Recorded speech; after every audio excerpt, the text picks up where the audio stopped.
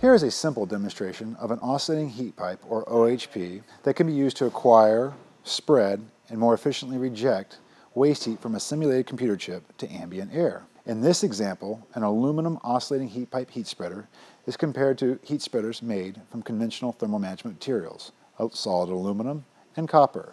Each spreader is attached to an identically sized 10-watt heat source. Before adding power, the spreaders all have uniform matching temperatures of ambient air at 22 degrees Celsius. After 1 minute of being powered by the 10-watt heater, the aluminum and copper heat spreaders' hot spots are 8 and 6 degrees Celsius above ambient, respectively, while the OHP's hottest spot is merely 2 degrees above ambient. Then, after 10 minutes of operation, the aluminum and copper heat spreaders are 35 and 25 degrees Celsius warmer than ambient air, while the OHP's hot spot is only 7 degrees Celsius above ambient. The OHP is able to prevent hot spots from forming by spreading the heat through its internal, fluidly charged microchannels that transfer heat by both convection and phase change heat transfer.